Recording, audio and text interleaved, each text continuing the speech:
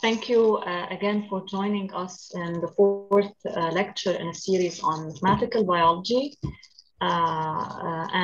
Thank you very much for Professor Coudière for being with us today. It is my honor to introduce you. So Professor Coudière received an engineering diploma in aeronautics in 1994, a PhD from University of Toulouse.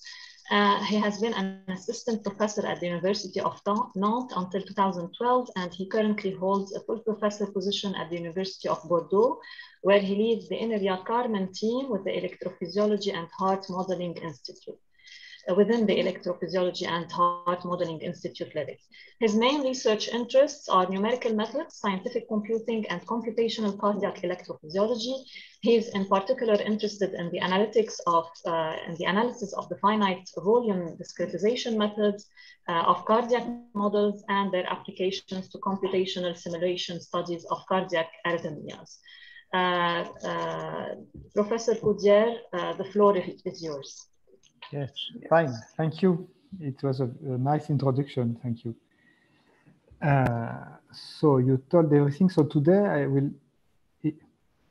I had to make difficult choices because when I prepared the summary and the title, I decided to give you a kind of overview of models that we use in cardiac computations.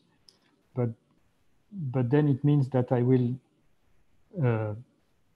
just pass over many subjects, and I will not enter any details of any of these subjects, except maybe one, but just not so many details. So I will give a bit of context at the beginning, explain to you what is modeling for cardiac arrhythmias, and give you some examples of applications that we could go through the past years in Bordeaux. And then this is where maybe if I have time, I will enter a bit of details on some numerical methods and conclusions. So the subject is cardiac arrhythmias. This is to say it's a subject of major importance. So these are statistics in Europe, but you can imagine how it is like worldwide. So basically the heart is a pump that it pumps the blood into the body. And in order to pump correctly the blood into the body, it has to contract regularly and to contract in a synchronous manner at several levels. So the four chambers of the heart have to synchronize in some way, but each chamber is a network of cells, and the cells have to be synchronized so that they contract all together at the same time. And this synchronization is due to an electrical wave that passes through the tissue and makes the synchronization. So arrhythmias are events in which this nice electrical synchronization is perturbed. And there are many types of arrhythmias, but they are all of major importance. So if they are at the level of atria, they are not, you can live with such an event, an atrial fibrillation or an atrial arrhythmia in general, but they are a major cause of stroke, and so they are a huge burden for the healthcare systems because it costs a lot of money to understand these pathologies and to treat the people who have atrial arrhythmia. But if they occur in the ventricles, then they lead to what we call sudden cardiac death. And so this is obviously very important also. And this is basically what I'm trying to understand. So what I do, the science that I'm interested in, is to understand the mechanisms that are behind these arrhythmias, and understand these mechanisms using applied mathematics. So it means modeling and computer simulations. So in details, I do that in an institute called LYRIC. So it means Institute for Cardiac Rhythm and Cardiac Modeling. And it's a very nice place because it's a place where that combines on the same location various disciplines. So it's a way for people, it's a place where people from different disciplines can talk to each other and build projects all together. So that's a good way to be into the application of mathematics, for instance. There is a website, you can go to see the website if you want, and we have very nice colleagues with very, very fancy experimental setups, and we can discuss with all of them. And there is a huge imaging platform, which is very useful also. And then in this institute, there is this CARMEN team that was named in the introduction. So it's a team, it's the team of applied mathematicians, to summarize, that work into the LYRIC in order to understand these arrhythmias. And the team has three main axes of research. One is about mathematical formulation or numerical analysis results that we can find on models used to understand cardiac arrhythmias, or yes, cardiac arrhythmias. So it's building models using sometimes high-performance computing, looking at high convergence results, these things that probably you know about. And then we have an axis on how these models can help to understand specific pathologies. So this is something we don't do on our own, but in collaborations with biologists or with cardiologists.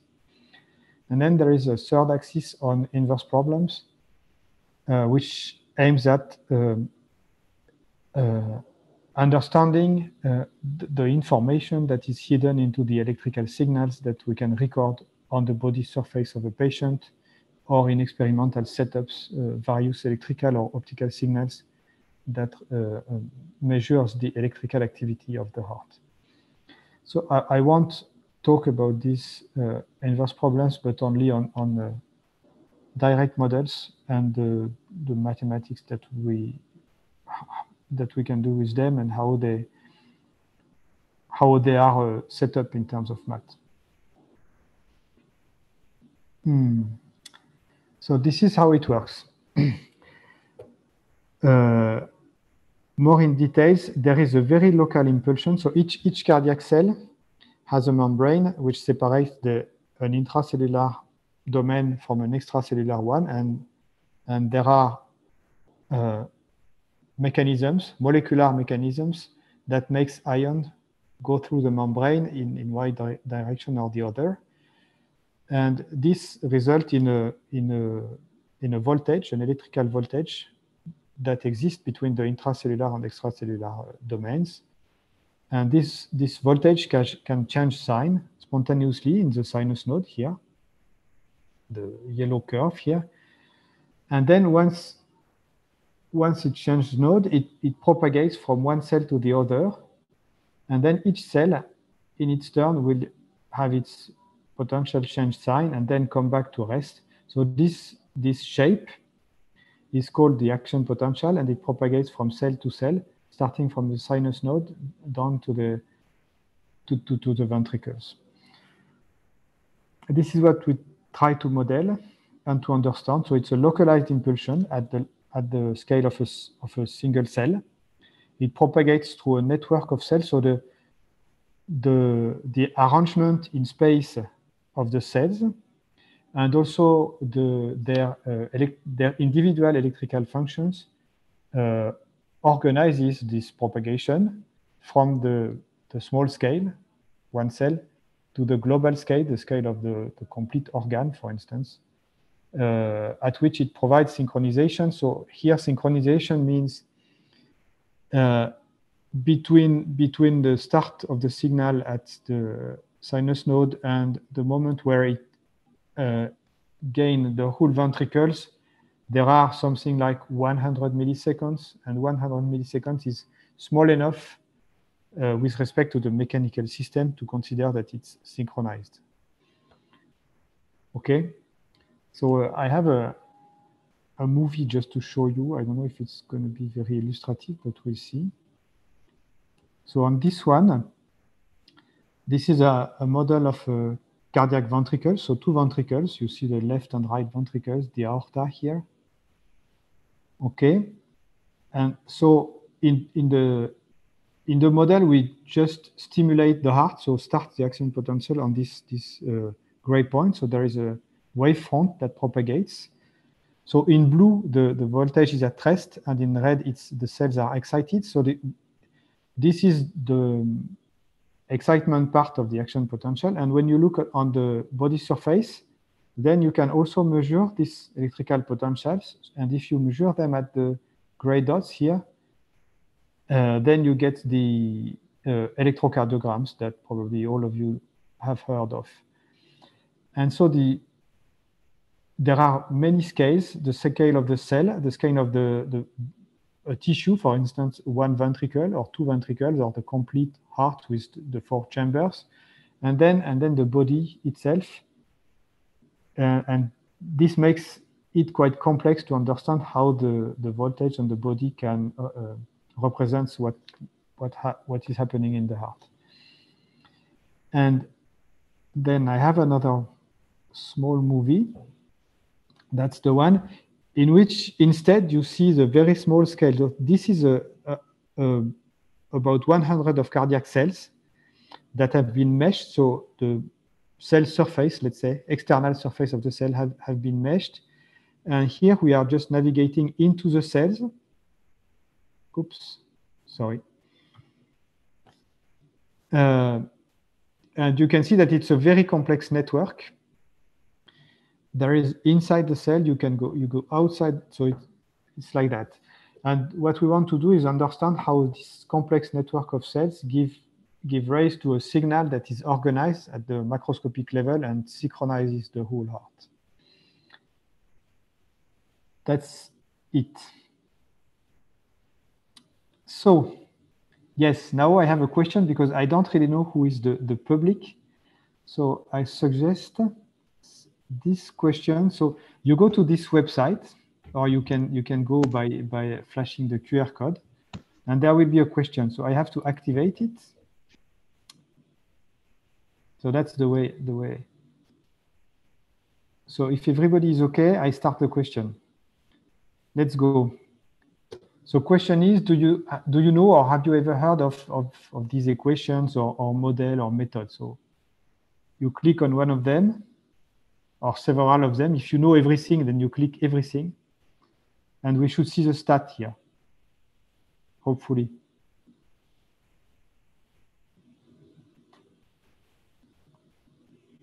Does it work? Try to go back to the code. To the link. Yeah. So if there is the QR code, but if it's the link, the link is easy to remember. It's the booklab.com/cams.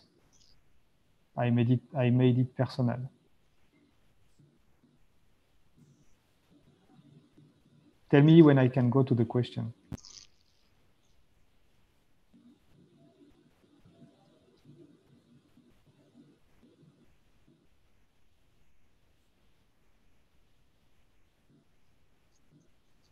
The movie starts again.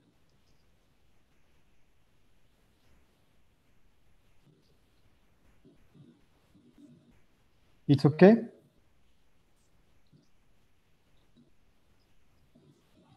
I'm not sure about the audience. We can go to the question. Let's go. Just answer the question. Do you know what is the monodomain equation, the bidomain equation, the Hodgkin-Huxley model, the Roche-Larson method? Right now, one person knows everything. So over 2, you can see.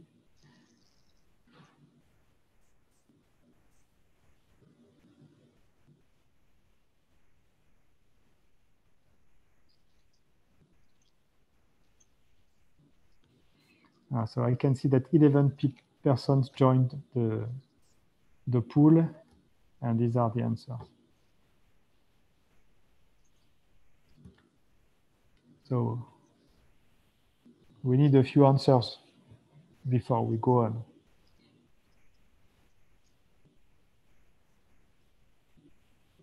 I don't know why this.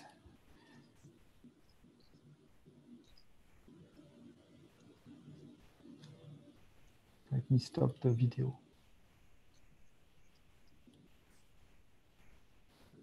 I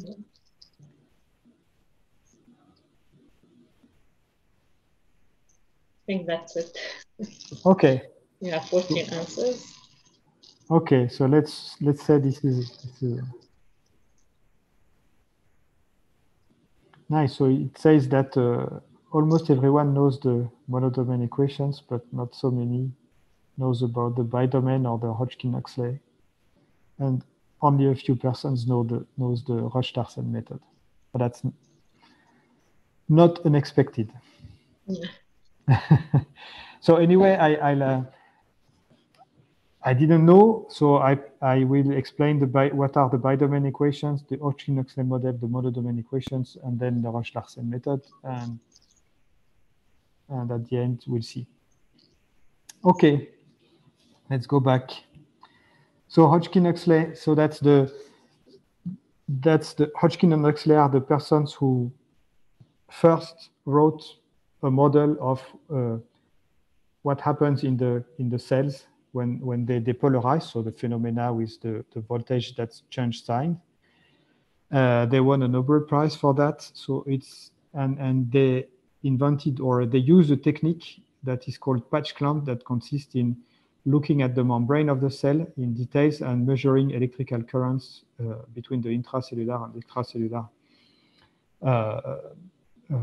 parts or domains. And then they could, in some sense, observe the ions, individual ions passing through the membranes. They identified mechanisms that make ions go from the inside to the outside or outside to inside. And they invented a notion of gating variables, meaning that, okay, the membrane is permeable to some ions, but this permeability is variable, and it's variable between 0 and a maximum.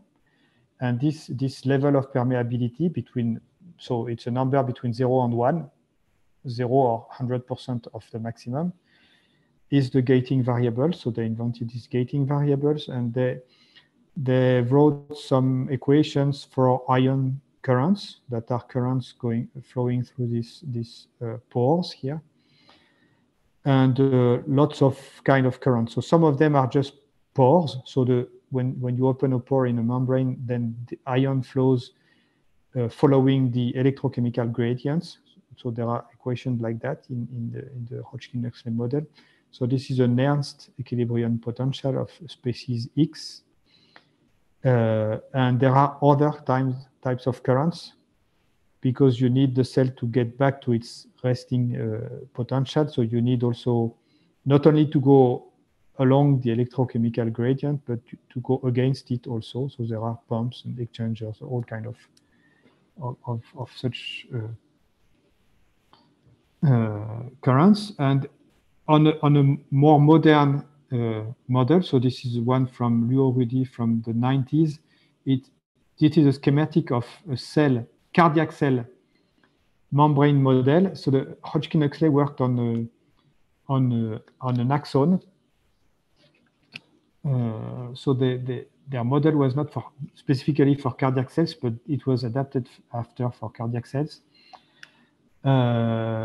So it becomes quite complex. Each of these small arrow means a current, and even more complex, we can consider intracellular compartment and fluxes of some ions, typically calcium, between these intracellular compartments and the intracellular space in general. So in terms of math, it writes like that. This is the way I write it. It's a personal way, but I believe that it's quite useful. So in a model, you have a certain number of state variables, which are V is the voltage, so it's a scalar variable. W are a series of gating variables, so they are numbers between 0 and 1.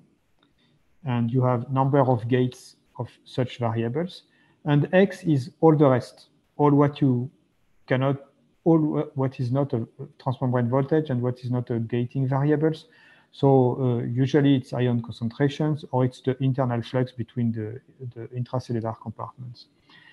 And what is nice in the Hodgkin-Huxley formalism is that the gating variables, they follow semi-linear differential equations like that.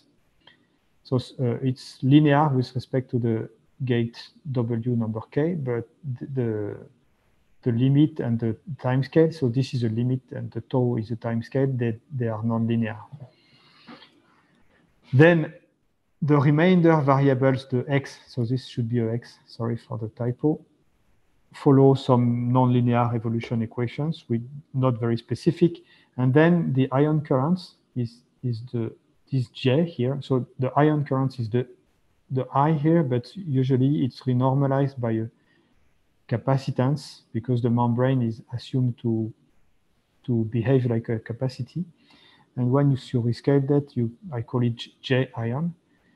And this is in general a function of all the variables, the state variables, but it writes as a sum of currents. So this is the sum of the individual currents. Each of the ij is one of the arrows that you saw on the previous picture. And for instance, if you consider a current that is one that follows the electrochemical gradients, it looks like that. You have a maximal conductance, J here. You have the difference between the transmembrane voltage and the Nernst equilibrium. And then you multiply by some gating variables. That's the modeling part. So you say that this ion currents depends on 3 gates. So there are 3 molecular systems that makes the pore open or close, and they appear like that in the model. So this is the Hodgkin-Huxley models. They are used widely to understand cellular electrophysiology in general, and specifically for cardiac cells. So if you want to have a look at one that we use, it's CARMEN, it's the name of the author. It's Courtemanche, Ramirez, Natel. So it looks like that. It's not a very complex one with not so many currents and not so many unknowns. But anyway, if you want to write all the equations on one slide, it looks like that. So just to show that in practice, so in math, you can write it simply, but in practice, when you want to really use them or study it, it's a bit complex. But you need that. So these models, they follow the Hodgkin-Huxley formalisms. You can find many of them on a database online, which is the CellML database. The one that are used in cardiac applications are these models. So BR is Bieler-Reuter from 1977. It's the first model that was right for ventricular action potentials of a mammal. Then the CRN, the one we saw on the previous slide from 98, is a model dedicated to action potentials in the atria, in human atria. Then we have this TNNP from 2004 is dedicated to action potential in human ventricular cells. So this one is for human. The TP, so that's 10 Tesher Pamphilov 2006 is a simplification on this one. And another example is the Ayer, Mazari, and Winslow from 2007, I think. It's also for human ventricular cardiomyocytes, so cardiac cells. And so the last 3 are for human cardiac ventricular cells, but they have different objectives. The TP06 is the simpler one of the 3. The TNNP is the first one written, so it's the one from which the TP06 is derived.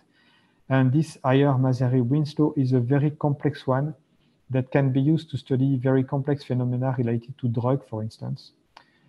And if you want numbers, the TNNP, it has like 14 currents. So a total of maybe 20 or 30 equations, ordinary differential equations.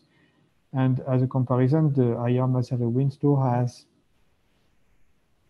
about the same number of currents, but the number of state variables, gating variables used to describe these currents are in a much more high number. And so there is a total of about 100 equations in this model. So when you want to do analysis, sometimes you use simpler model. So there are two variables model that are mimicking the basic properties of these ionics models. So this one these are examples. So the Mitchell-Schaeffer is widely used currently, but like before it was the Aliev-Panfilov, so it depends on it depends. But if you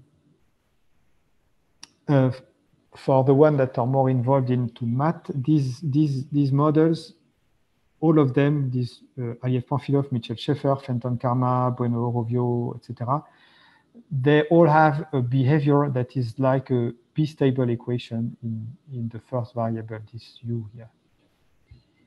Just to give a simple characterization. Okay, now the bidomain equation. So Hodgkin-Huxley in their paper, that's from 1951, so it's an old work, they derived this first model of action potential of an axon, but an axon is also a very long cell. So it's a nerve cell, it's the long part of the nerve cell. And so the action potential propagates along this axon. So they also wrote a first model for the propagation of the action potential along the axon, and they used the cable theory, so a cable equation coupled to the ionic model. And this was afterwards, it was generalized. So it's a 1D model because the axon can be seen as a 1D domain in which an action potential propagates. But the heart is a more complex 3D network of cells that are really, they are packed very tightly together. They form like muscle bundles. So they are very, very tightly packed in together, and they do not resemble neurons at all. And so it was generalized to 3D, but by just generalizing, so the cable equation coupled to ionic models, it gives you a reaction diffusion equation coupled to ODEs, in which in reaction diffusion equation with a bistable reaction terms, you have waves that propagates. So that's a good model for propagating waves in a complex media. And this is what was used in 3D, generalized in 3D, it works. And in the 70s, there has been this PhD thesis of Leslie Tung. So this is an extraction of the PhD thesis. And this person introduced the bidomain equations because the monodomain was not enough to describe the complete activation of the heart. And in particular, in the monodomain model, we'll see afterwards what it looks like.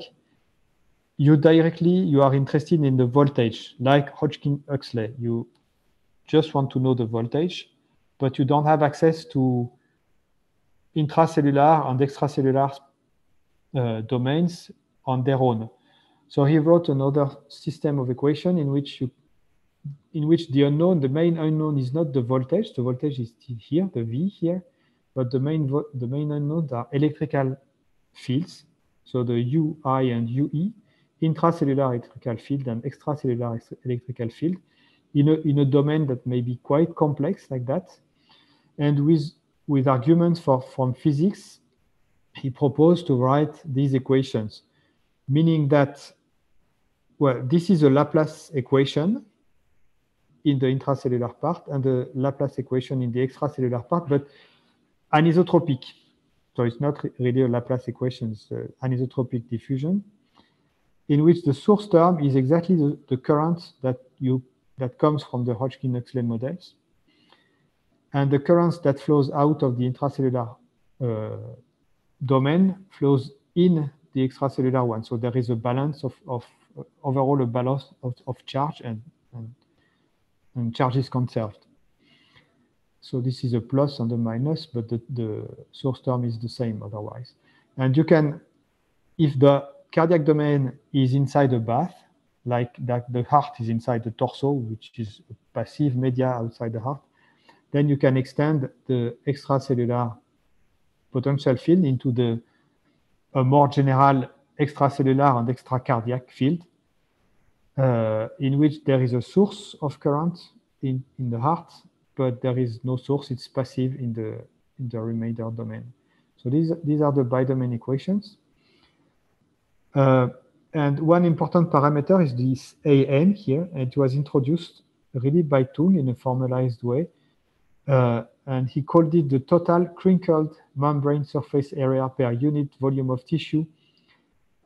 Crinkled because we are used to model cells are like cardiac cells like tubes, small tubes, but in fact the membrane is entering into the inside quite deeply into structures that are called T-tubules. So the membrane forms some tubes that goes inside the cell. So there is much more cell membranes than surface of the cylinder that we draw. And this parameter is very important, and it's supposed to be large, meaning that the total surface of membrane area per unit volume is a large parameter. That's it. So overall, if you want to solve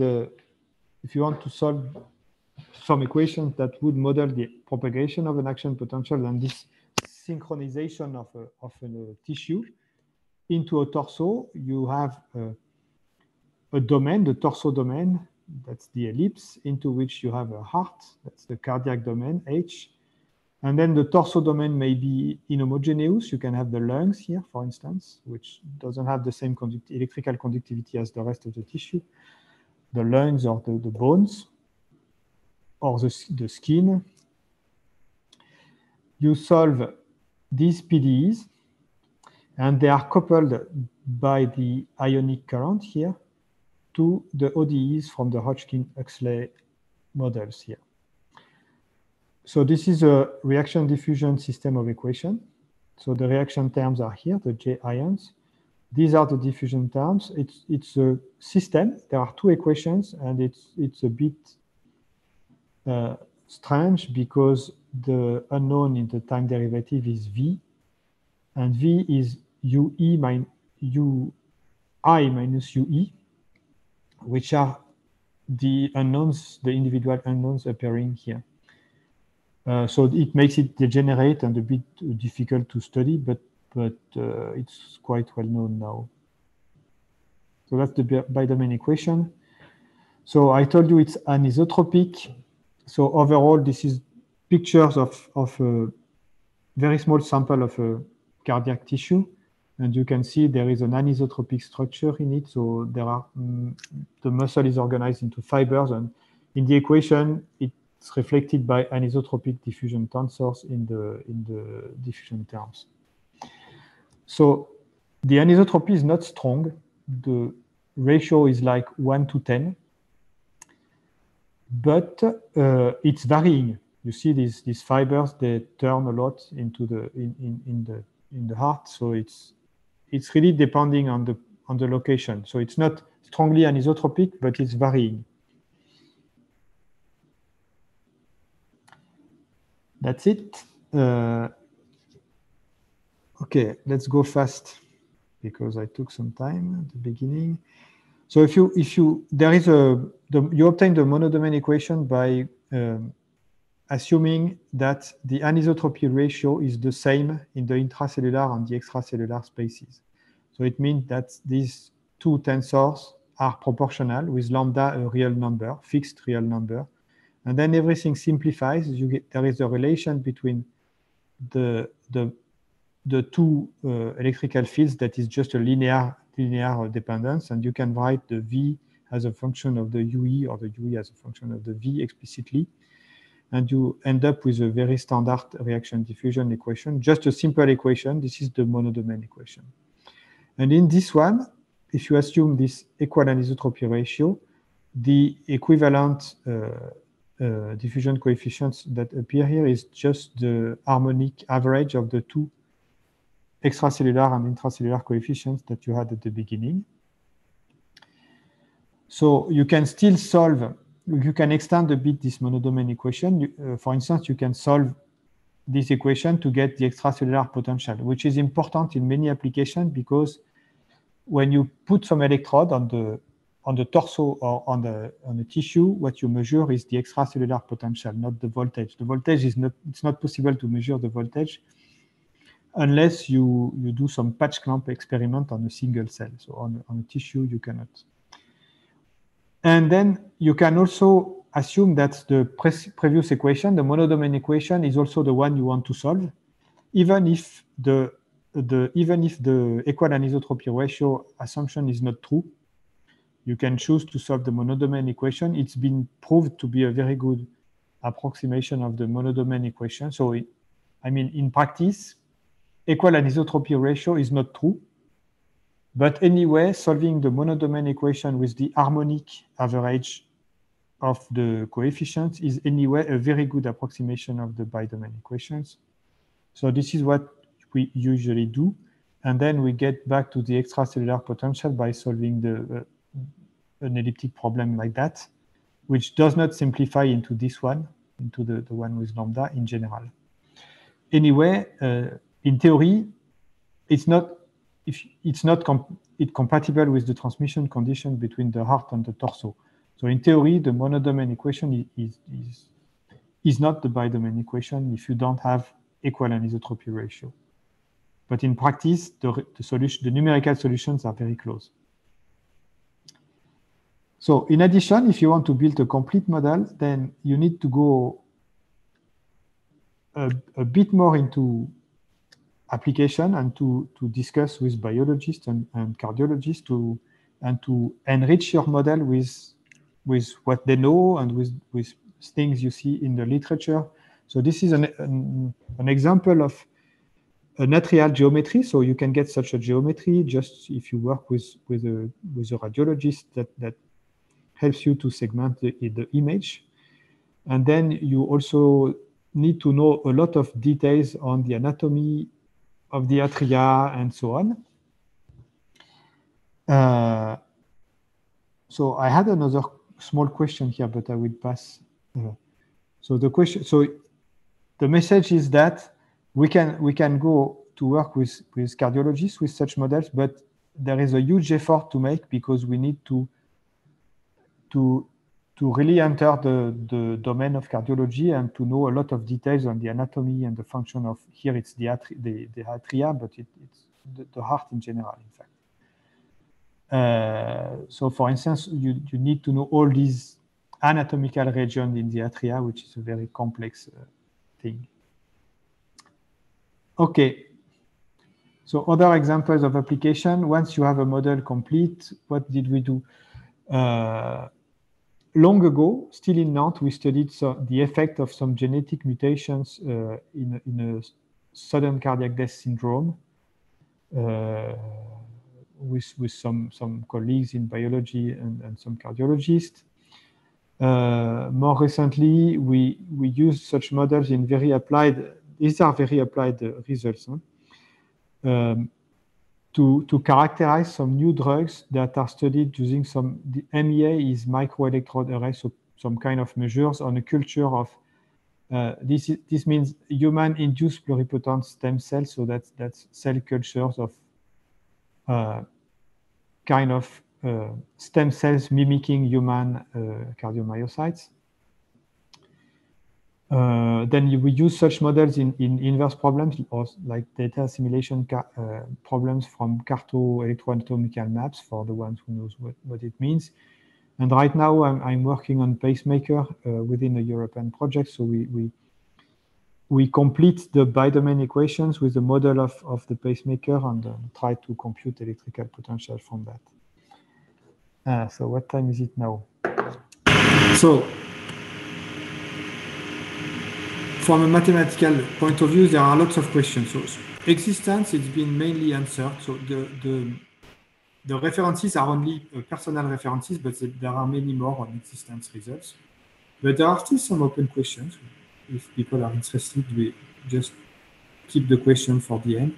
On unicity, on bonds, on general ionic models, there are lots of homogenization problems behind that, because the bi-domain equations has been understood like 20 years after they were first written as the result of a homogenization problems. A question on how to compare monodomain and bi-domain solutions. What is the best formulation to compute ECGs? Related models like gap junctions, which are connections between cells, or some organites that are inside the cells, like mitochondria, aconal equations, dipole layer formulations, lots of math questions also when you want to go to a real applicative computational models, like how do you set the fiber directions on a ventricular anatomy or an atrial anatomy? How do you register mesh from one to another, and anatomical information that you have from one mesh to another, and so on, and a lot of inverse problems. So I mean, it's a very vast domain of research for applied mathematics. And if I can, I'll spend some time on numerics. So very fast. So it's yes, sure, you have time. We have to compute stiff wavefronts, and there are difficulties. So people who are practitioners of computational cardiology, usually they use P1 or sometimes P2 finite element methods, and they use a mesh length this size and time step of this size. And we've been working with some colleagues on high order methods in space and in time in order to use. Well, first we've shown that this resolution is not sufficient to have mesh convergence when you solve the bi-domain or monodomain equations. Then we've studied high order in space method in order to get methods that would use meshes of this resolution and get anyway converged solutions. And then we worked on time stepping methods in order to increase the time step, because these time steps are far too small, to my opinion. So I'll skip the space part. So it's about finite volumes methods, polynomial approximation. There is a theorem. There is also something on parallel implementation and how it works in parallel. So we can solve these equations in parallel. Study on convergence and accuracy, planar waves, spiral waves, in which you see that it's a huge problem when you use a mesh with on top it's a coarse mesh, but not so coarse, like 200 micrometers. Second order method, you get a spiral wave like that, but when you increase the order, you get this one, and when you decrease the space step, you increase the resolution of the mesh, it still changes, so it's completely not converged in this situation. Parallel results for parallel computing. And then time stepping. So time stepping, we go back to the Hodgkin-Huxley models, written like I wrote it at the beginning. So you have the gating variables that are semi-linear, and the rest is not non-linear. So the idea is that this completely rewrites us in this setup. So like Y is the complete set of unknowns, and it's a semi-linear, and you keep a non-linear part. You can make that sort of splitting arbitrarily, in fact, since the linear part is in fact semi-linear. It's A depending on Y. So it could be arbitrary, but here there is a very natural choice, which is to keep this linear here. this is semilinear here in the A, and all the rest is going into the B. So it looks like that. So the A is a matrix, but it's a diagonal matrix in our case, and the B contains all the rest. So it works for ionic models because in ionic models, the stiffness is essentially in this time scale here. So there is a bit of stiffness in J and J ion, but the largest eigenvalues, if you look at them, are in these very small time scales that we have in the gating variables. So this is what is nice with ionic models. We can have a semilinear splitting in which this A is a diagonal matrix. And why is it nice? Because when you want to define exponential in time methods, so this is the ideal, but at the end you have the exponential Euler method looks like that, and there is a phi function here, and this phi function has to compute exponential of A times the time step. So this is delta t, not h. And if A is a complex matrix, then you have complex exponentials that are difficult to compute, but in our case, they are very simple. So this is why we studied exponential methods for ionic models, Coudière ionic models. So, and the Roche-Larsen method is just this exponential Euler method with the splitting A and B that I presented on the previous slide. That's it. But it was written completely independently in the 70s. It's from 1978. And the formulation of exponential Euler method on the phi functions is from Norset, and someone from Norset is from 1969. But that's two different communities. That's it. What we did is we proposed two extensions. So the first one is some exponential Adams-Bashforth. They are complex, hard to implement, but we used them to extend the proof that existed for exponential methods to the settings that we have here. And then this was done by a PhD student. He had a very good idea, which is to make it simpler, to keep the formula of the exponential Euler method, but to replace the A and B here, which are just the A and B that you use in the splitting at times n or at times n plus 1, n minus 1, and so on, by some alpha, and choose the alpha in such a way that the scheme is higher order. So it means that the alpha are not anymore the A, but they are linear combinations or non-linear combination of the A at previous time steps. So it's a multi-step method. The Roche-Larsen number 1 is exactly the Roche-Larsen method, and at order 2, you have to combine two time steps to get the alpha that makes this method of order 2. You have order 3, and order 4 has been computed also, and you can compute any order.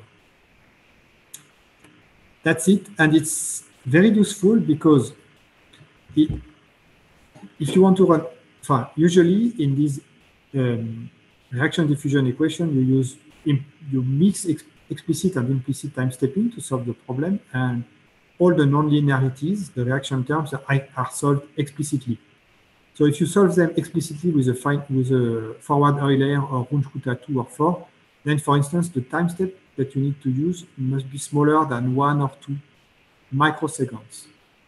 If you use one of these Roche-Larsen methods that we derived, then it's 100 microseconds. So it means we can compute solutions with very large time steps. Maybe not as accurate as Runge-Kutta, but anyway with large time steps. And if you look at accuracy, graph of accuracy in X and CPU time on the vertical axis, then you see that all these traditional methods like Crank-Nicolson, BDF here are on top, and the exponential Adams-Bashforth or the Roche-Larsen are on the bottom. So if you want to reach an error of 1% here, for instance, then the Roche-Larsen method are far faster than traditional implicit methods. And if you compare to Runge-Kutta, they are still faster than Runge-Kutta. Here, the orange is the Runge-Kutta 4. And this is the standard Adam-Bash force, for instance. And this is the Roche-Larsen, is the red one. And first, it's faster, and you see the Runge-Kutta cannot compute large error. It computes with very small time step only, so it get at the first time step you can compute Runge-Kutta with, you get very small error. But if you want large time step, and you can go on with larger errors, which usually you want to do in practice, then you cannot use Runge-Kutta, you have to use this Roche-Larsen method. That's it. So I have finished.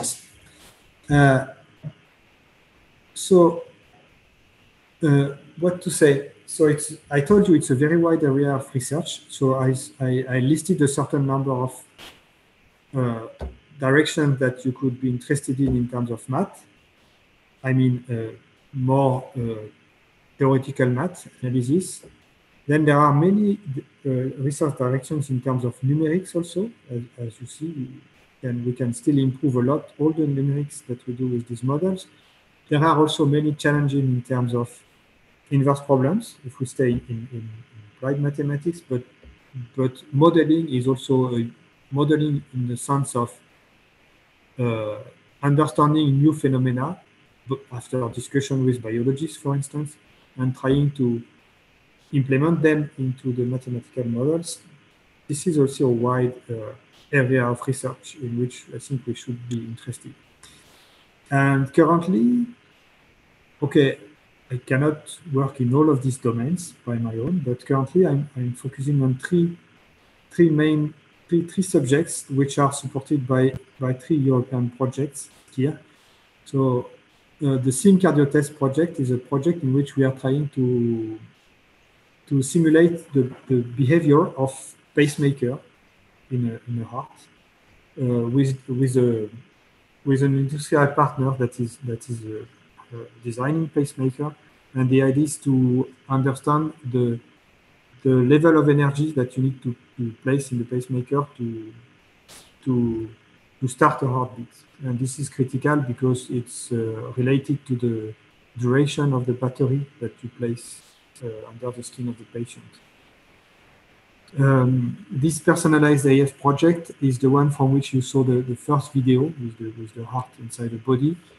Here we are trying to solve inverse problems to understand atrial arrhythmias from body surface potentials like ECGs, but more complex than ECGs.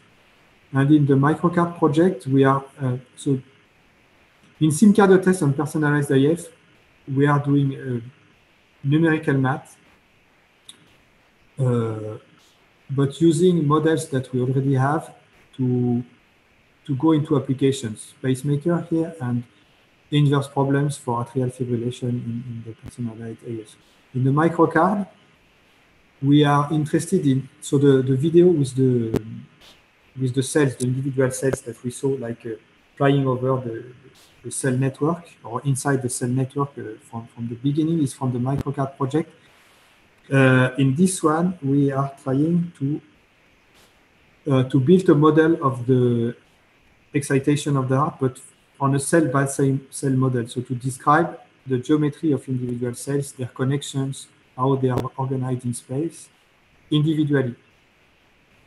So it's more on high-performance computing problems and numerical methods. That's it, and you can go back to the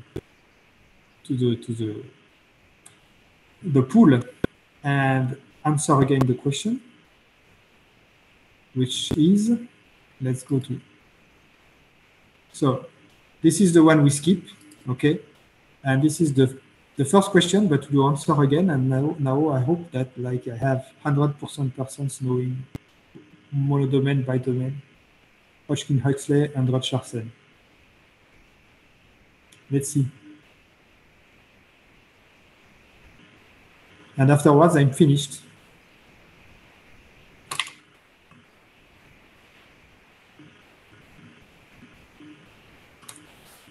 Hello, hello?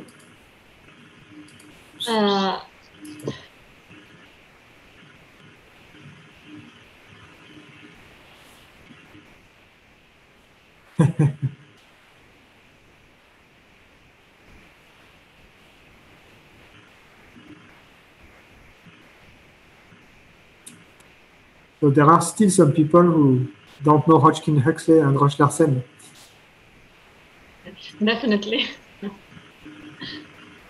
So I was not clear. For some, it needs time. Yeah, monodomain.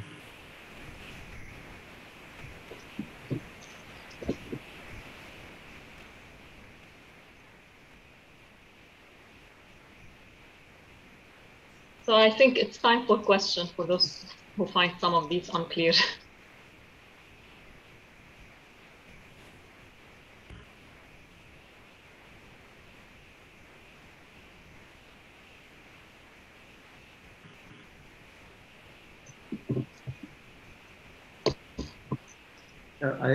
Hello, Okay. I have a question. It's okay. It's okay for me. I keep the pool open, so you can still answer if you want. And I'm ready for questions or interactions. So please, if you have any questions, you can either type in the chat box or go ahead and ask. Please, Mazen, go ahead. Yeah, oh, okay. Bonjour Yves. Vous m'entendez? Mazen, I don't hear you. Ah. Well, I think Yves has a problem with his earphones. You must connect your earphone. Yeah. Yves. Bonjour.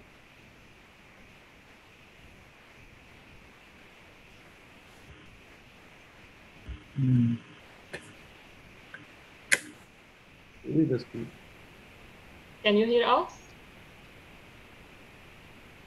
Now, and please, Mazen, go ahead with your question. Okay, thank you. Thank you, Yves, for this presentation. I have a question. I'm surprised by the remark that the result of monodomain and bidomain are very close. It means that the orientation of fibers are not important in the heart, or what? No, they are important, but if you look at the propagation of a wavefront, the propagation is the difference between the propagation velocities are very small. So if you start from two fronts that are you solve a bidomain and the monodomain with the harmonic average of the conductivities, you start with the same initial data, a front at the same place. They propagate at almost at the same speed. Not exactly, but it's quite accurate. There is a small difference, but not large. Okay. But there are things that you cannot do with or difficult to do with the monodomain model. For the pacemaker thing, if you place some electrode on the tissue and you apply a voltage, yeah, this is done in the extracellular media. So the voltage is between 2 points in the extracellular domain. So you need the bidomain equation to solve this. You cannot solve this in the monodomain. Okay. And that's what is called the virtual electrode phenomena. Maybe you heard of that. No. Well, I could make a complete talk on the virtual electrode phenomena and extracellular stimulation. Ah, okay. Perhaps another question, in the ionic and the gate equations, there is many parameters. And how do you calibrate this parameter, and how do you get them? No. They come from the literature. We expect that the biologists do their job correctly. Okay. No, it's not true. So they come from the literature, but when we actually built a model for a medical application, like understanding atrial arrhythmias using the model that I presented, then we adjust the model according to the hypotheses that are made by the clinicians on the atria. For instance, they assume that there should be oscillating cells in the pulmonary vein, so we adjust parameters so that the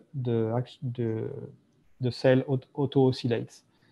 Or we adjust the action potential duration because they know that in this patient or in this pathology, they know that the action potential in I don't know, one specific part of the atria is reduced by 50%. So you adjust some of the coefficients, and you know why. They know why. They know that the slow potassium channel, potassium channel something is not working like usual. So you know which one to change. Oh, yeah, okay. Please, Yves, can you either stop sharing or go back to the slides? Yes, I go back to the slide. So any questions? Do you still have more questions, Mazman? Just for you talk about inverse problem for in electrical data. It is used measure in the thorax. And wow. So how are you getting data for the inverse problem? Yeah. Well, what is the problem to be inversed? So there are many questions, but for instance, a very important one currently is to understand ventricular tachycardia. So in particular, what is called sudden cardiac death is a moment in which the activation of the atria becomes chaotic. And in some patients, so some patients go through this syndrome, and some survive,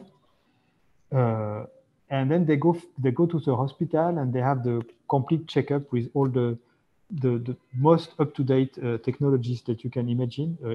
So very accurate imaging, MRI, CT scan, very accurate ECGs, and their heart is completely normal.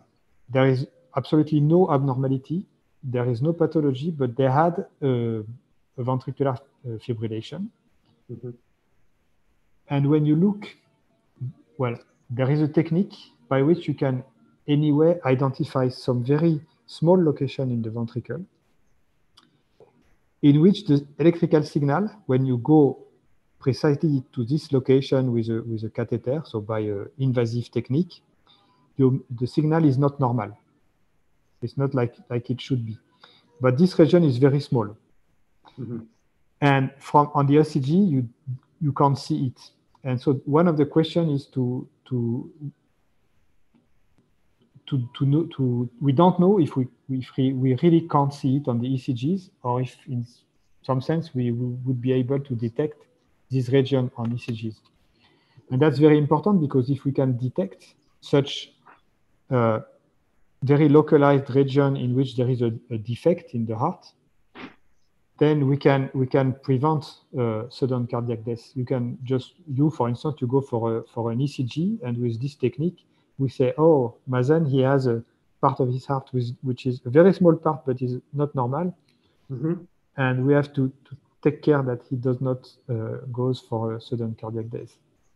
So it's very important, and that's an inverse problem, because we would like, from electrocardiograms or from non-invasive electrical measurements, to find small abnormalities in the cardiac domain. Okay, thank you. Thank you very much.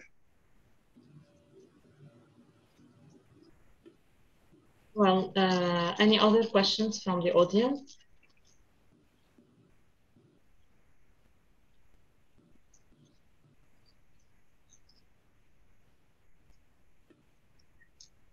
Let me ask one in the meantime. Okay. You said that you're trying to start from models of single cells, and single cell simulations all coordinated together. Mm. Wouldn't this is computationally costly, right? So you need supercomputers, you need parallel processing probably to do that. What about the homogenized versions? If you start from the single cells and then you homogenize your model. Yeah, but what is the point of? So the homogenization is exactly, it will give you the bidomain equations. This is well known. Even so with if you have inhomogeneities, for example, and you try to. So if you have it depends on the size of the inhomogeneity. If you are looking at inhomogeneity at a scale that is much larger than one cell, then you can introduce them into the bidomain equations by modulating for instance, the electrical conductivity, or modulating the ionic models. But in this sudden cardiac death syndrome that I explained to Mazen before, we expect very, very small defects at the level of just a few cells to be at the origin of arrhythmia at the scale of the whole organ. So we need to be able to describe what happens at the cell level, and this is why we go for such a project to compute the action potential cell by cell. It seems so.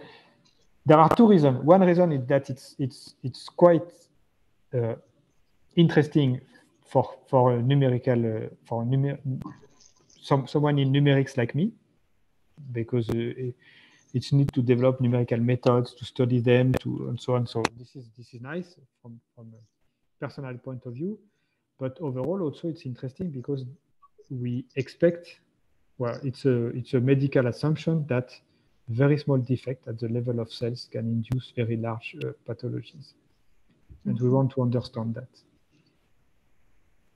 And are there any means to reduce the costs? So, for example, using I don't know, some kind of reduced order models or something like that? Well, yes, but for instance, if you're just interested in the activation, so the wavefront, then you can use econal equations, because the time of arrival of the wavefront is the solution of an econal equation. But if you want to study how rhythmically the wavefront goes, then, and so long-term behavior, then you need the complete model, because you need to understand depolarization and repolarization, so return to basic state, rest state, and next repolarization, and so on.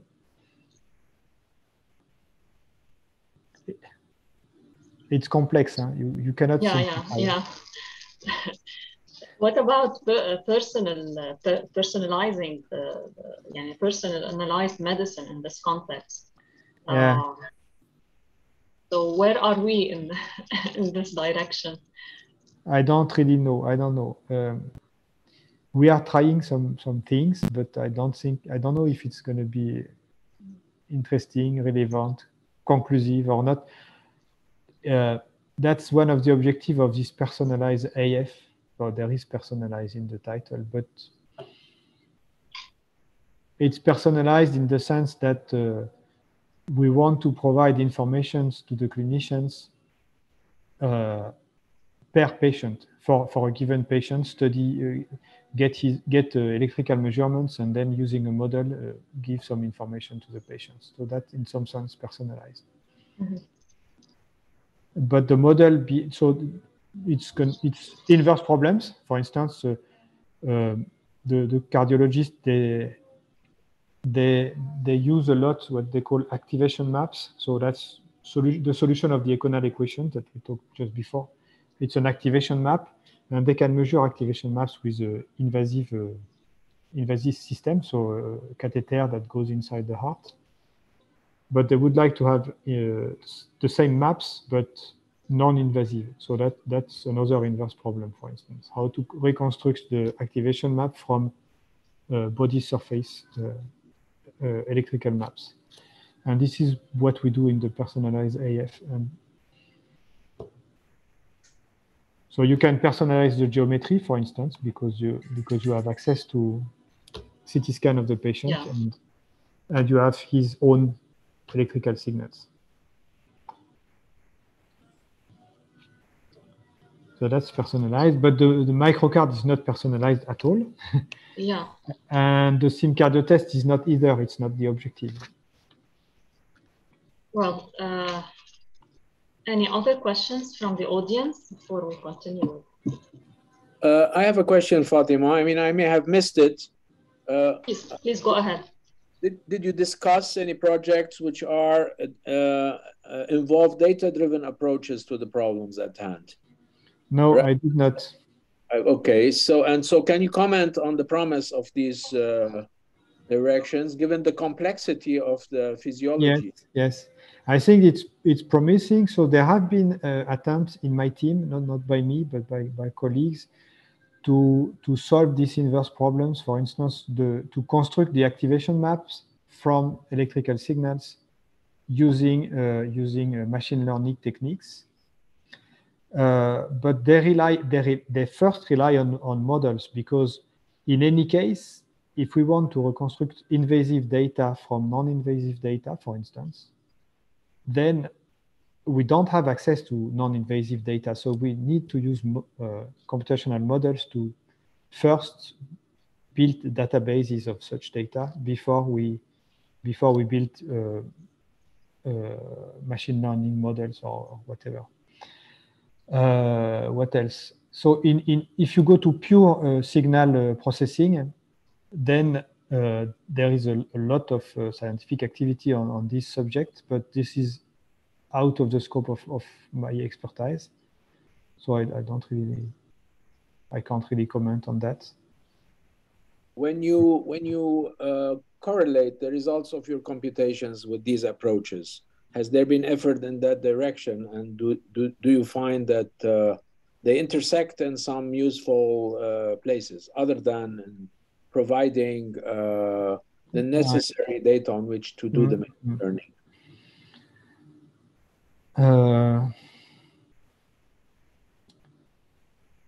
There has been, I think there has been ideas to combine sort of Hodgkin-Huxley models with machine learning for the propagation. And I don't know what to think about it. Okay. Thank you very much. Professor. Yes, go ahead, please. Professor Coudière, this is Dr. Marwan Rifat. I'm a cardiologist at the medical center, and I'm an arrhythmia specialist. I'm also the chairman of the arrhythmia group here in Lebanon. Your work is fascinating, and I do activation map all the time when I have lit arrhythmias. And hopefully later on we can collaborate on some things. I'm doing some research in this field, and hopefully we can discuss more. With you, opportunities for collaboration. Yeah, would be nice. Pleasure. Okay. So yeah, contact me afterwards. No problem. Thank you very much. Any other questions from the audience? Well, I can have a look at the book at the pool. Nobody else. Okay. Thank you very much, Yves. This was a fascinating talk. Thank you very much, and we hope to see you again virtually during the workshop in October. And very much looking forward to that. Thanks again. Yeah. Thank you everyone for joining. Thank you. Thanks for the invitation. Good evening, everyone. Bye. Bye-bye.